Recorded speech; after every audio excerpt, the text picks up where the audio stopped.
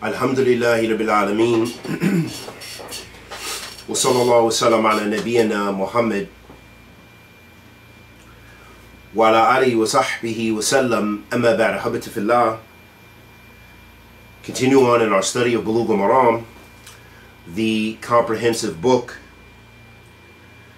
We reach the third chapter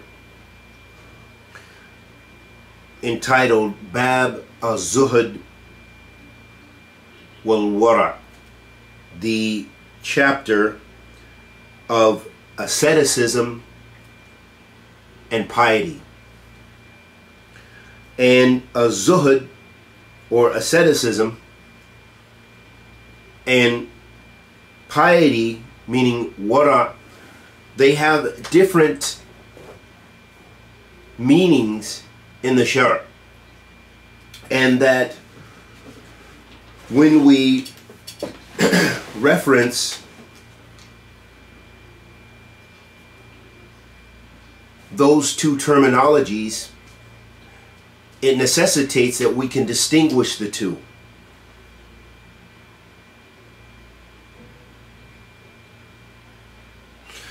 And a zuhd, or asceticism, it references or refers to huwa tark ma la yanfa' fil akhirah. So zuhd, or asceticism, this refers to leaving off that which has no benefit for the hereafter. A zuhd refers to leaving off that which has no benefit for the hereafter. And when a person yazhad fi dunya, that they have this asceticism in this life, that refers to that they only engage in those things which are going to bring about benefit for them in the hereafter. So this is what it refers to, what zuhd refers to. And al-wara' refers to leaving off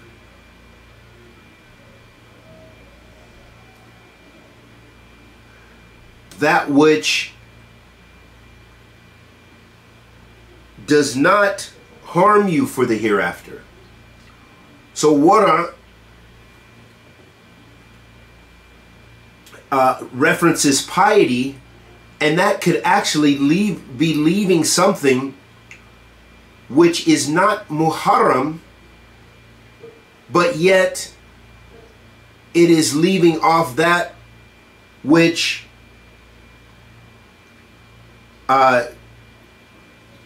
could potentially harm you in the hereafter. And zuhd, asceticism,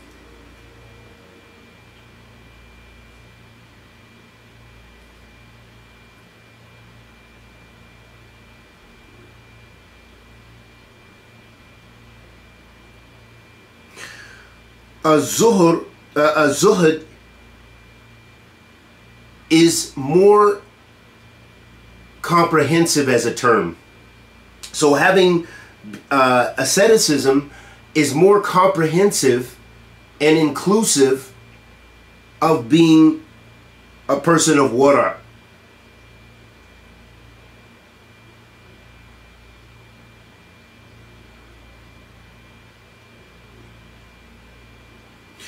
And to be able to combine those characteristics of being of those who leave off that which has no benefit in their hereafter, and to be far away from those things which cause harm, then this is the most complete, and this is what the Zahid, the person who is an ascetic, that they do. They leave off that which has no benefit and will not harm them, obviously. And the person of wara, they may not be of those who leave off all of those complete characteristics. So the first hadith, the hadith of Nu'man ibn Bashir radiyallahu ta'ala an, that this hadith will clarify for us what it is to possess al-wara. And al-wara, for the sake of clarity,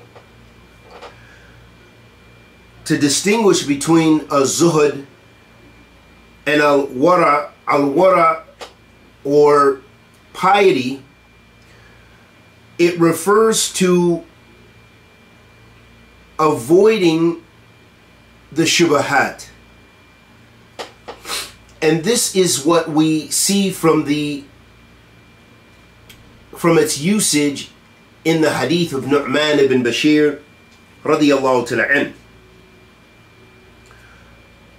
So a zuhud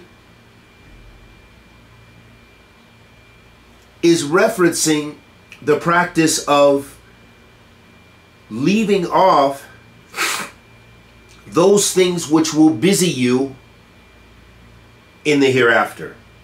Those things which busy you from the hereafter. And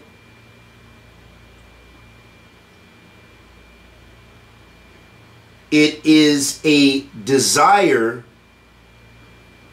to do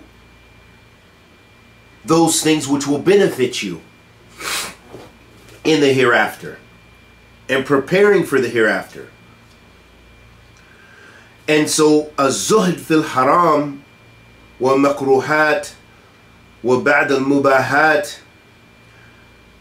to have a zuhd with regards to the haram and those things which are makruh or disliked, and those things which are actually permissible but have no sharia benefit. These things can all busy you with regards to your hereafter.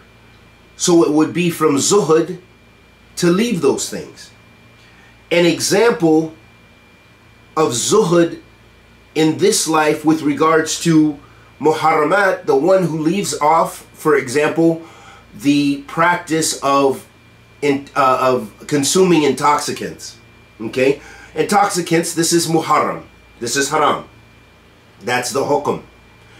And from zuhud, from asceticism, would be to leave that clearly, because there is no sharia benefit by using those intoxicants, and in fact it harms your hereafter. So there is no benefit for the hereafter with regards to it. So this would be a zuhd fi haram. A zuhd fi makruhat, leaving off something which is disliked, might be, for example, some practice or those practices which are disliked in the shara, but not muharram. And when we say that they're makruh, that means that by engaging in them you incur no sin, but by leaving them you incur reward. And by leaving off those types of activities which are makruh, this is from zuhud. This is from zuhud. This is from asceticism. And the third example might be of those who leave off the mubahat, those things which are mubah, that they are permissible, but they have no reward attached to using them or engaging in them, and they have no sin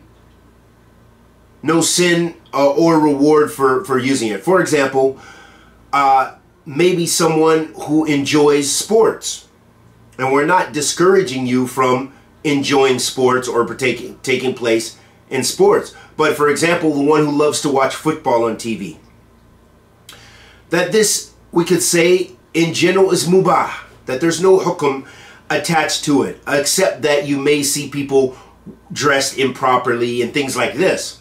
So from zuhud, because there is no sharia benefit in this activity, you know, it's an activity that perhaps is mubah, then by leaving it out of zuhud, out of asceticism, because there's no benefit for your hereafter, then this would be the expression, this would be illustrating someone who is a zahid.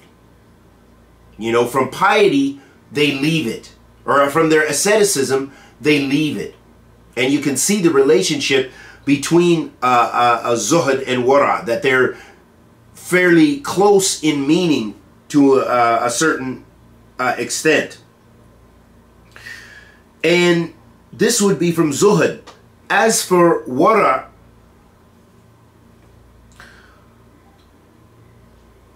the wara, or piety, if you will, then this is leaving off those things which are doubtful, those things in which you are not sure of whether they are halal or they are haram, or whether they have benefit or they have no benefit. So this is from wara, from piety, to leave off the doubtful things. And as we'll see in the hadith of Nu'man ibn Bashir, that radiyallahu ta'ala an, that this is how one preserves his or her religion and his or her honor. And we'll find that as we get into the hadith, we'll see even more so and have a clearer picture of what it is, this expression of wara especially. And so moving into the hadith,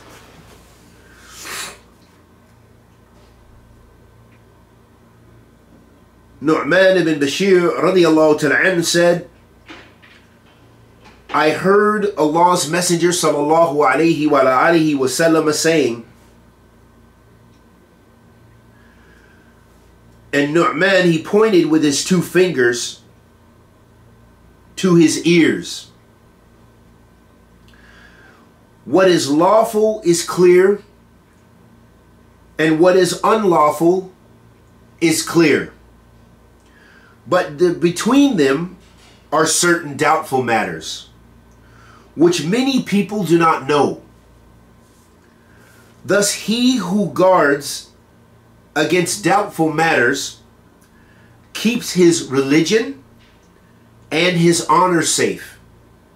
But he who falls into doubtful matters falls into what is unlawful, just as a shepherd who pastures his animals around a sanctuary, all but grazing therein. Surely every king has a sanctuary, and Allah's sanctuary is his prohibitions. Surely there is a piece of flesh in the body. If it is healthy, the whole body is healthy. But if it is diseased, then the whole body will be diseased. Verily, it is the heart. Muttafaqun alayh. So this is an immense hadith, a hadith of Nu'man ibn Bashir radiyallahu ta'ala anhu,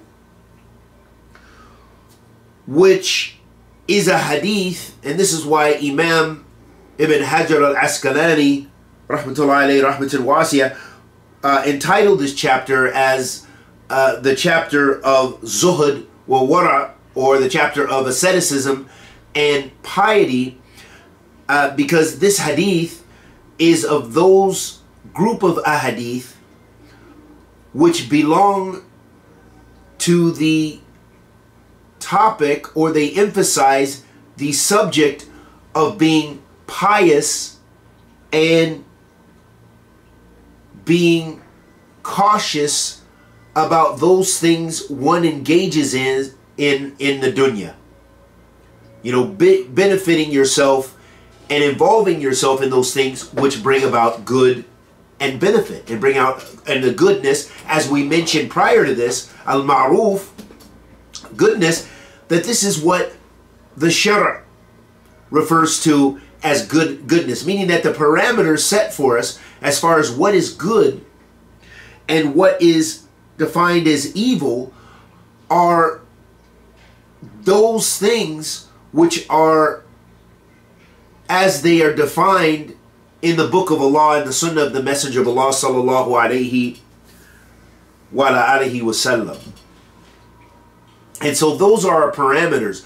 That is our yardstick for making judgments about when something is good and when something is evil, and when leaving off something is from zuhd, and when avoiding something is from wara. And so this hadith, the hadith of Nu'man ibn Bashir, is illustrating for us al-wara. In this hadith, the Prophet sallallahu alayhi wasallam, he said, Inna al-halala bayin wa inna al-harama bayin wa baynahuma umur mushtabihat la ya'lamuhunna kathiran min an-nas. The Prophet sallallahu alayhi wa alihi wasallam said, verily that which is lawful is clear, and that which is prohibited is clear. And between them, meaning between the halal and between the haram, are mushtabihat. These are things which are ambiguous, or things which are unclear of whether, as to whether they are halal or haram. These are doubtful issues, doubtful matters. And then the Prophet sallallahu alaihi wasallam said, "La ya'lamuhunna kathira min an-nas." Many of the people don't know about them, meaning they don't know whether they're halal or they're haram. So the Prophet sallallahu alaihi wasallam, he divided things into the halal and the haram, and he said, or he divided things into what you might say two classifications or two types. He sallallahu alaihi wasallam divided things into that which is clear and to that which is unclear or doubtful. The clear things comprises of halal and haram. The doubtful things are things which are doubtful. So those are the two classifications in accordance with this hadith of the Messenger of Allah sallallahu alaihi wasallam. That which is clear, which is the halal and haram. We know, for example, I don't believe that, except in the most extreme circumstances, that there is a Muslim that believes and is unaware of the ruling with regards to intoxicants or adultery. That those things even non-Muslims know, generally know this about Muslims. That if they've ever heard of a Muslim, then they're almost certainly aware that Muslims are not supposed to partake in intoxicants, especially alcohol. And they also are mostly aware that Muslims are not supposed to commit adultery or commit fornication. So those ahkam are clear to everyone. Those ahkam are clear to everyone, except perhaps someone who recently became Muslim, or some, perhaps, if we can tasawwur this, a Muslim village deep in some remote country or remote land within a country in which they have no scholars, in which they have no one to teach them, or have had no one to teach them, and they are unaware. But even that, it's pretty clear the hujjah or the evidences have been established with the Quran as far as that it's clear with regards to, Allah subhanahu wa ta'ala commands or prohibits in a very clear prohibition, la taqraba zina, don't go near adultery, and do not also the prohibition of intoxicants. So those are pretty clear ahkam that anyone who can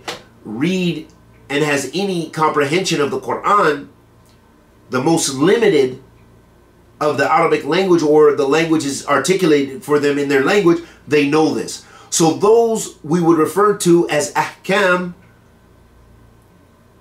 that are bayin, that are clear.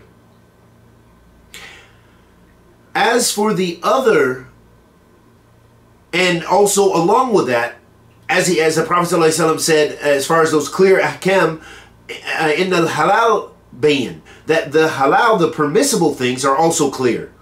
For example,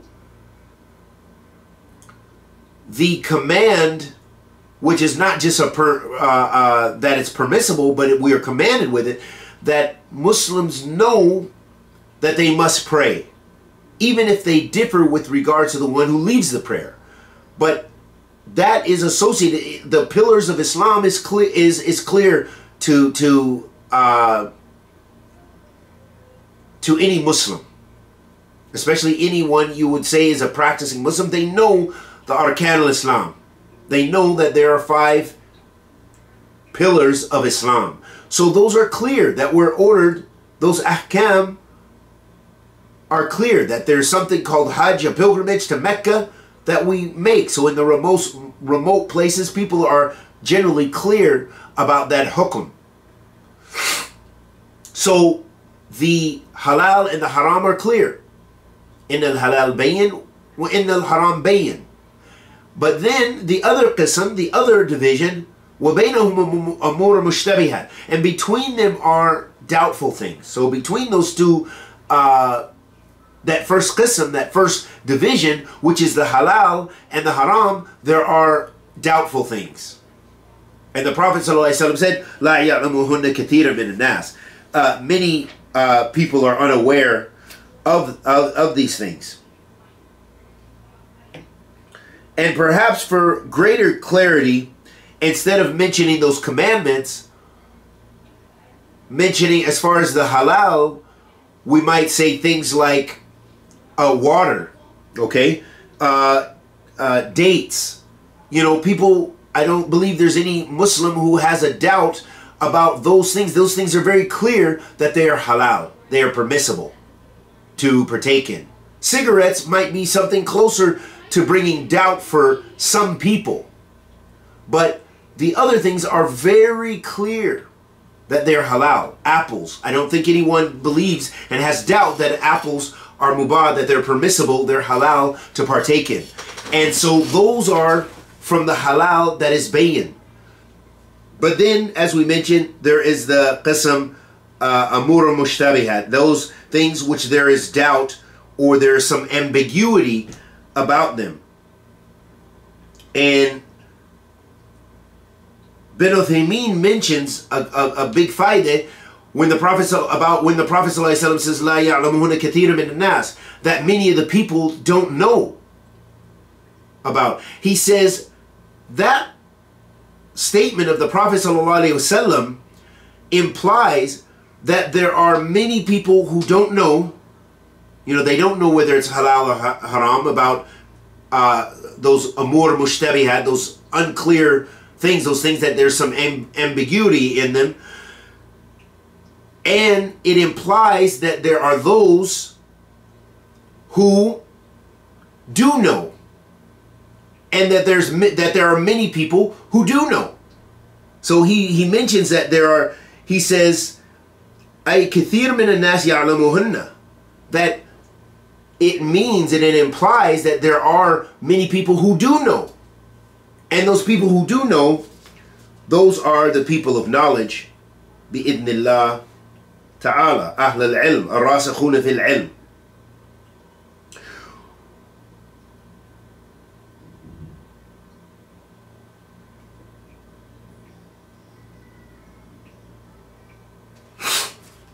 And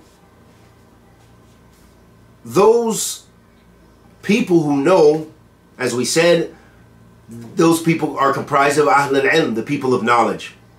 And especially the major scholars when it comes to what is known as fiqh al-nawazil, those new issues that come up which were not known in the history of Islam or the history of humanity, humankind, that are new issues that we encounter as human beings, from new inventions and new situations, new forms of political change and things like this, that this arasikhun fil ilm, that they are those who know how to deal with that, and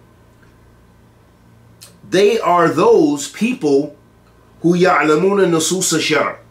They are those, when we're referring to the people who know, and especially the people of Ahl al-Ilm, those are the people who know what? They know the text of the Shar'. Meaning they know the book of Allah and they know the sunnah of the Messenger of Allah sallallahu alaihi wasallam. They have memorized and they know they are favored with fiqh, fi deen, with understanding of those texts and how to benefit from those texts and how to apply those texts and the hikmah and the wisdom of putting things in their proper place. They know this. This is the role and the fadl of Ahl al-Ilm that Allah subhanahu wa ta'ala has given them.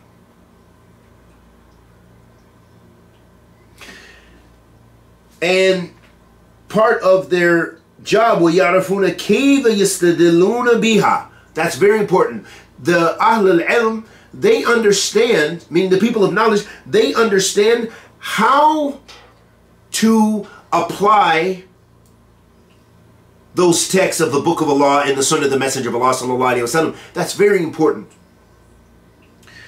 كيف استدلال ويعرفون المدلول, and they also know and understand what the evidence shows.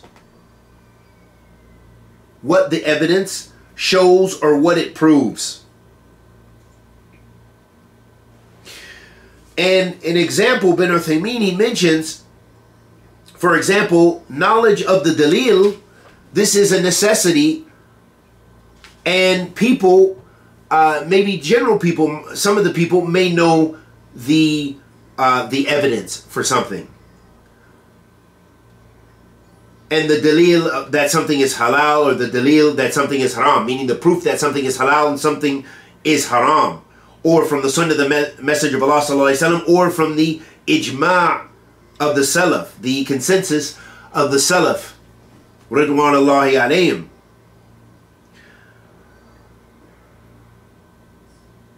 But the istidlal, meaning how to use that evidence, whether it is general evidence or whether it is specific evidence, whether it is something to be applied to an individual or individuals, or it is for a general, it covers a general group of people. And this comes from the istidlal, whether it's general or whether it's specific in its understanding and how we use the text and how we understand the text and how we apply the text. All of this is kayfiyya istidlal, is how to use the evidence. And that's why it's very important, and referring back to Ahl al-Ilm, because you have many people who know, they may have memorized something from the book of Allah and the sunnah of the Messenger of Allah sallallahu alaihi wasallam, but of course Ahl bid'ah. Of course Ahl bid'ah, many of the ru'us of Ahl bid'ah and even the awam of Ahl bid'ah, that they are aware, you know, the Quran is there for us. The speech of Allah subhanahu wa ta'ala, the divine speech of Allah tabaraka wa ta'ala, which was not created, is there for us to read, for everyone. But how you understand it and apply rulings in there, there are things in there which are not clear. There's those things with the muhkamat, الكتاب وأخرى متشابهات. And the others are those verses which are ambiguous, meaning they are open to they are liable to interpretation. There's some ambiguity in there. And only those who know, meaning Ahl al-Ilm, know how to apply those ambiguous things in the Quran, because they are well versed in the Book of Allah and the Sunnah of the Messenger of Allah sallallahu alaihi wasallam. However, as I mentioned, there's plenty of people from Ahl Bid'ah who know the book and know that what they know of the Sunnah of the Messenger of Allah sallallahu alaihi wasallam, but their application, their istidlal of the evidences, is how they trick people and deceive people, or they are deceived themselves because they do not know how to make proper istidlal. They don't know how to look at the evidence and apply it properly. So all of that comes down to the text where the Prophet ﷺ said, "La ya'lamuhunna kathira min nas," and many of the people are unaware. They're unaware of how to of the hukum. They're unaware of how to make istidlal, proper use of the text as well.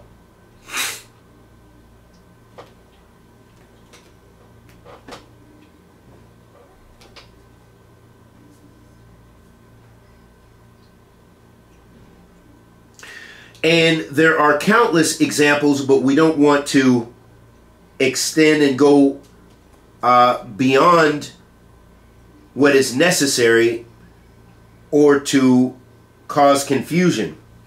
Also, within the text itself, the Prophet ﷺ showed us كيف التسليم في دينك وعرضك, how to be safe and secure in one's religion and in one's honor.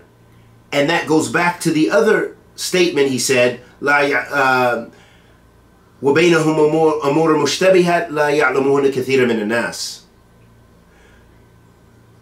And the Prophet ﷺ said between them is the doubtful things that many people are unaware of the ruling of those doubtful things, or being aware of those doubtful things, and by leaving those doubtful things, as it comes in the hadith, that a person safeguards their religion and their honor. Moving on to the fawaid, or the benefits of this hadith of the Messenger of Allah sallallahu alaihi wasallam, which are immense benefits.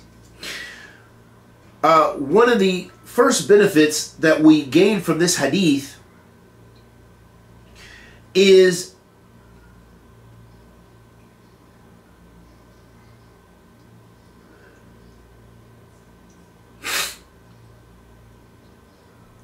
that it is necessary for a person who has information to give that they emphasize and affirm the information they are giving and articulating for the people listening to that information. Meaning that they illustrate it properly and they convey that message properly. And in this hadith, the hadith of Nu'man ibn Bashir radiyallahu ta'ala an, is that he used his fingers, he put his fingers up to his ears, or pointed them to his ears to illustrate and emphasize the text that he was going to articulate. So this was for emphasis. And so this shows us that this is something which is very important in order to emphasize our message, that we use appropriate body language if need be, in order to emphasize something which is of great importance. And the Prophet ﷺ did this. For example, in the hadith where the Messenger of Allah ﷺ, he drew a line in the sand and he said, هذا سبيل الله ثم خط على يمينه وخط عن يساره. And then he drew a line on the right and he drew one on the left. And he said, هذه سبل. Those are the paths, meaning that, and at the end of each one of those paths is a shaitan that calls to it.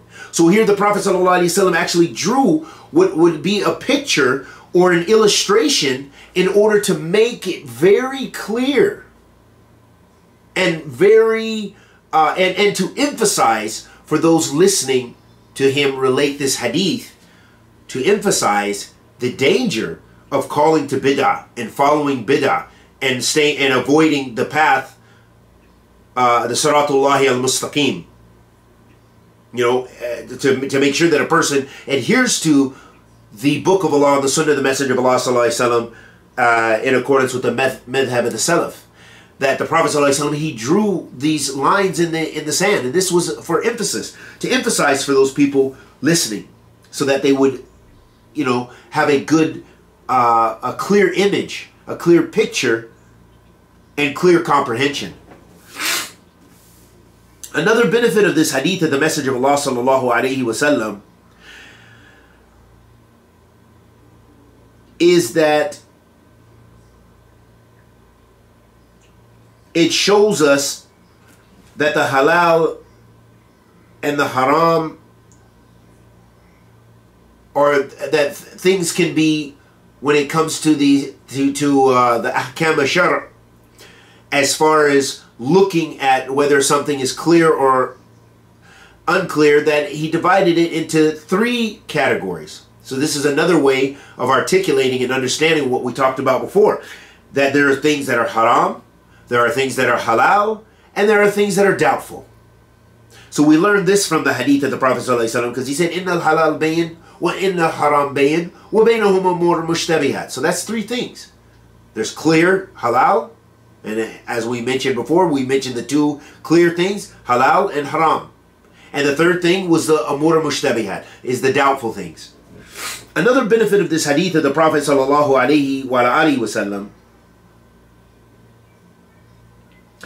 is this hadith also shows us that people differ with regards to their level of knowledge. Because the Messenger of Allah sallallahu alaihi wasallam said, "La ya'lamuhunna kathira min an-nas," that many of the people are unaware. You know, many of the people don't know. They don't know the hukm with regards to those things which are doubtful. And so that lets us know that there are those who know and there are those who don't know. And even from those who know and those who don't know, the people tafawut. They have different levels. Meaning there are different levels of scholarship. There's a difference between a new student of knowledge and a seasoned, more mature, and more steeped in knowledge student of knowledge. And there's a difference between a student of knowledge in that category to a sheikh, to a scholar. And amongst the scholars, they have different levels. There's a difference between a scholar who has knowledge and the one who has much more knowledge. And between him and the one who has even greater knowledge and greater understanding in fiqh fi deen, or has more comprehensive knowledge and experience and wisdom and hikmah. So it shows us that people have different levels of knowledge. Likewise, with the categories of jahil, of people of ignorance. People have different levels of ignorance, similar to the way they have different levels of knowledge. Another benefit of this hadith is this hadith also shows us that it is necessary for people to strive to understand the doubtful matters, so that way they will be on certainty and clarity in their practice and in their affairs. And with regards to those doubtful things, if it is doubtful, then it is from wara', meaning it is from piety, as we mentioned, to leave off those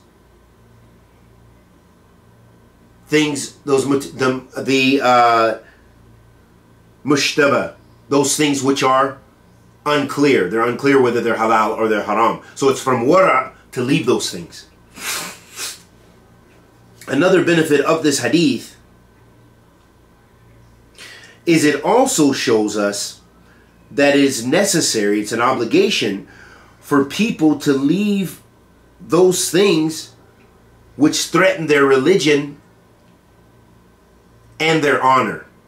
So that those are characteristics of the mu'min and of the zahid and of the one who has wara, the one who has piety and asceticism, is that they strive to do those things which are beneficial and to avoid those things which are harmful, and they leave off, even as the one who has wara leaves off those things which are doubtful. And they do that in order to protect and preserve their religion, to stay away from the haram.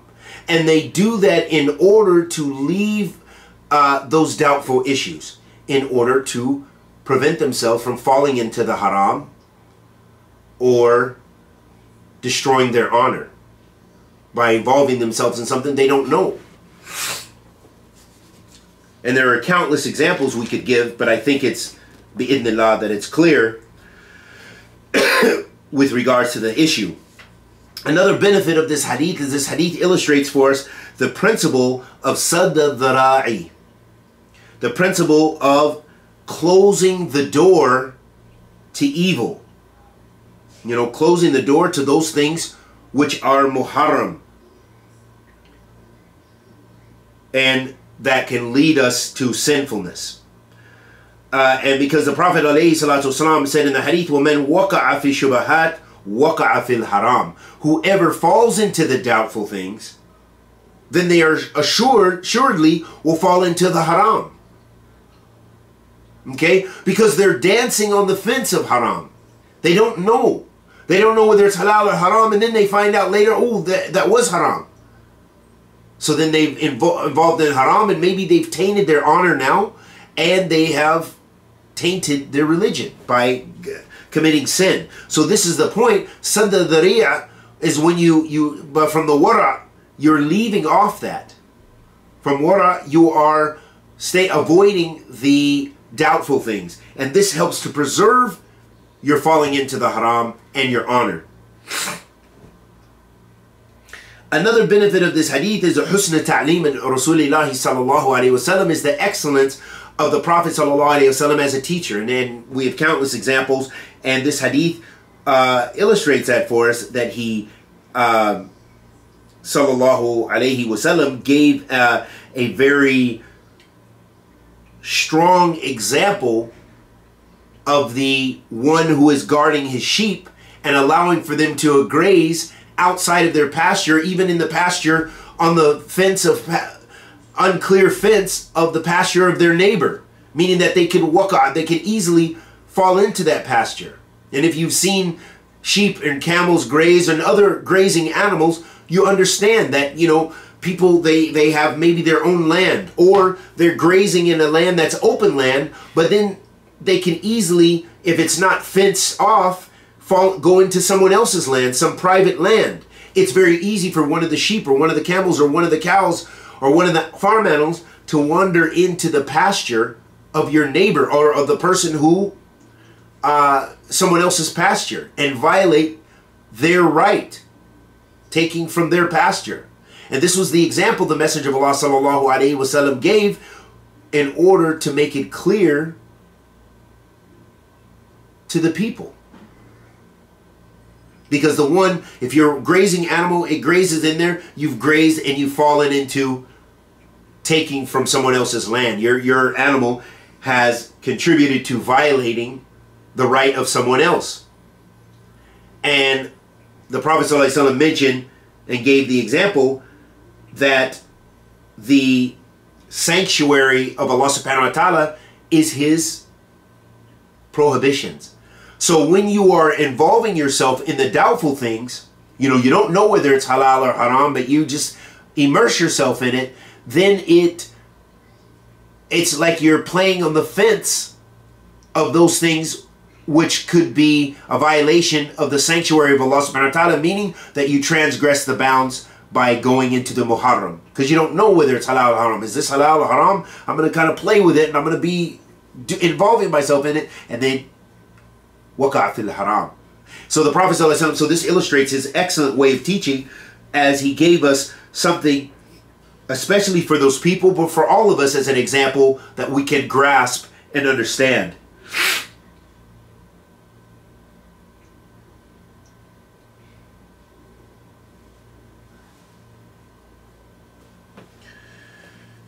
And